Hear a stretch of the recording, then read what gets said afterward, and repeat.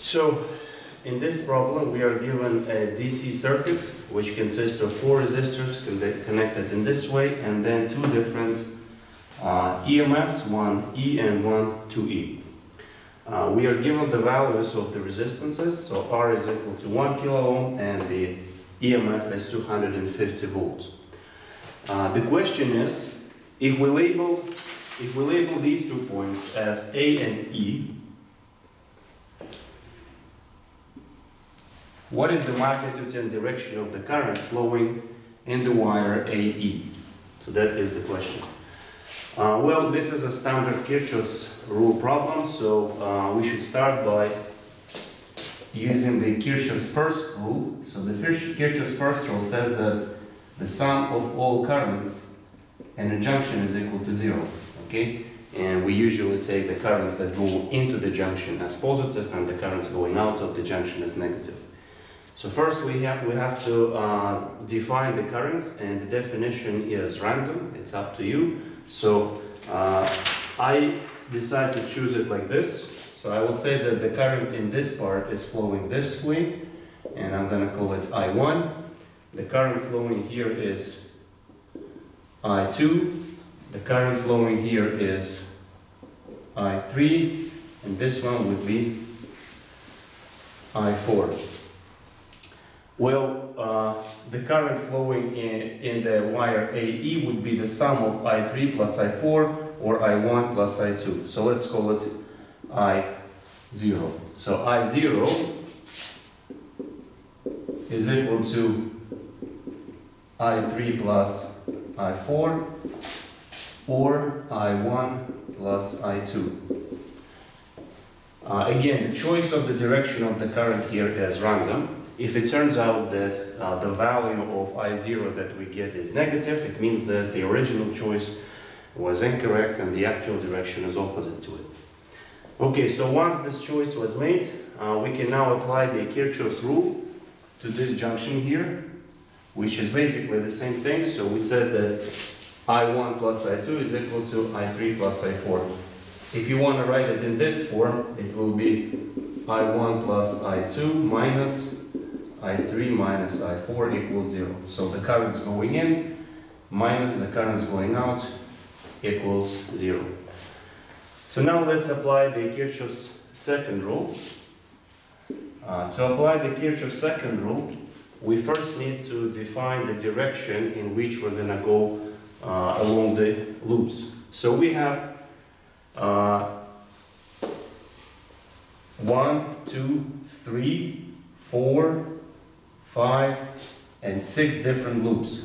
Okay, now you don't really need to use all of them because some of the equations will be redundant. So you will see that these 3 loops will be enough for us. So we'll choose this one, and I prefer to go here counterclockwise. So same thing is here. The direction would be counterclockwise, and here direction is counterclockwise. Again, the direction of the loop in which you're going to go along the loop is also random. It's up to you, and it's not going to affect the result. But it is better to stick to one direction, so that if it's counterclockwise here, it should be counterclockwise elsewhere, even though it doesn't affect the answer, but it just makes your life easier. Okay, so let's start with this first loop. Okay, let's call it L1. So let's say that I start from here. So I'll be going from here to this point, and then from this point here, and then from here to here. If I do that, then in going from here to here, you can see that the current is flowing in the same direction, right? So it means that the voltage here is bigger than it is here. So when we go in this direction, the voltage is actually dropping. So we can say the voltage drop is equal to minus 4 RI2. That's the voltage drop according to the Ohm's law.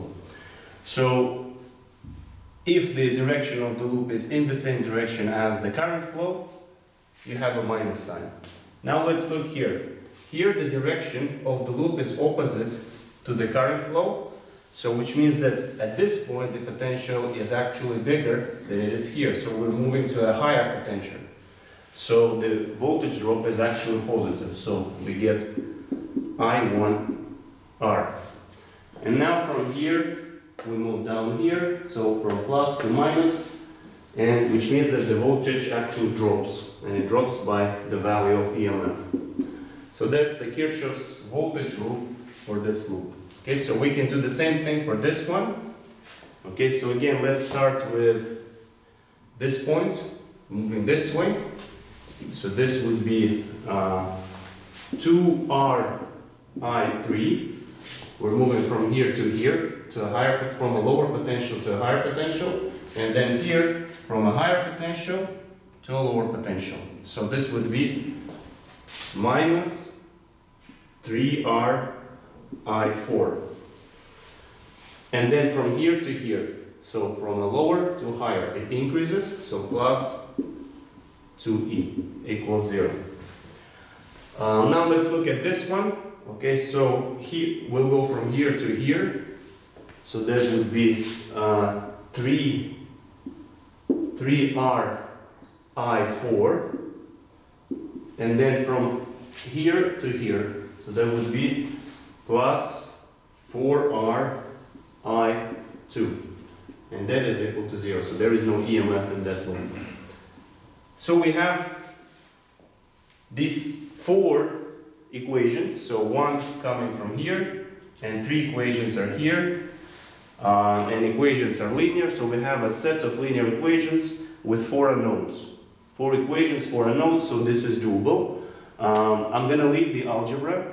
You can work it out yourself. But if you solve these 4 equations for the 4 unknowns, and then find the sum, which we're looking for the sum of I1 plus I2 or I3 plus I4. This sum turns out to be equal to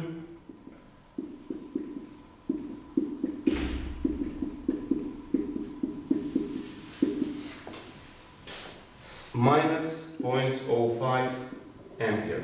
So the fact that we got minus means that the actual direction of the current is opposite to the one we've chosen. So the actual direction is from A to E. So that is the actual direction of the current, and the magnitude of the current is 0.05 amperes.